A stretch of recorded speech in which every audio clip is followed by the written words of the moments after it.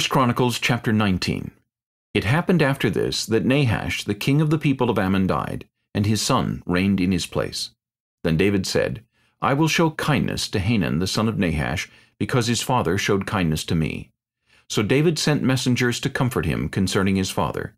And David's servants came to Hanun in the land of the people of Ammon to comfort him.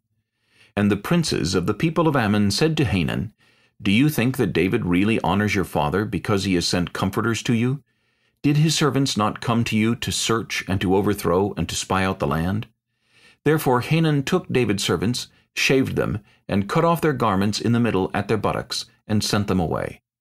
Then some went and told David about the men, and he sent to meet them, because the men were greatly ashamed. And the king said, Wait at Jericho until your beards have grown, and then return.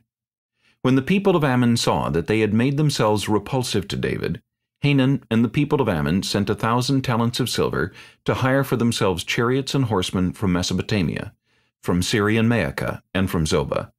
So they hired for themselves 32,000 chariots, with the king of Maacah and his people, who came and encamped before Medeba.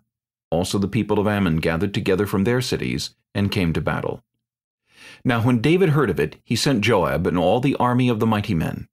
Then the people of Ammon came out and put themselves in battle array before the gate of the city, and the kings who had come were by themselves in the field. When Joab saw that the battle line was against him before and behind, he chose some of Israel's best, and put them in battle array against the Syrians. And the rest of the people he put under the command of Abishai his brother, and they set themselves in battle array against the people of Ammon. Then he said, If the Syrians are too strong for me, then you shall help me. But if the people of Ammon are too strong for you, then I will help you. Be of good courage, and let us be strong for our people and for the cities of our God, and may the Lord do what is good in his sight. So Joab and the people who were with him drew near for the battle against the Syrians, and they fled before him. When the people of Ammon saw that the Syrians were fleeing, they also fled before Abishai his brother, and entered the city. So Joab went to Jerusalem. Now when the Syrians saw that they had been defeated by Israel, they sent messengers, and brought the Syrians who were beyond the river. And Shophak, the commander of Hadadezer's army, went before them. When it was told David, he gathered all Israel, crossed over the Jordan, and came upon them, and set up in battle array against them.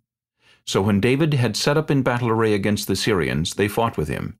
Then the Syrians fled before Israel, and David killed 7,000 charioteers and 40,000 foot soldiers of the Syrians, and killed Shophak, the commander of the army. And when the servants of Hadadezer saw that they were defeated by Israel, they made peace with David, and became his servants.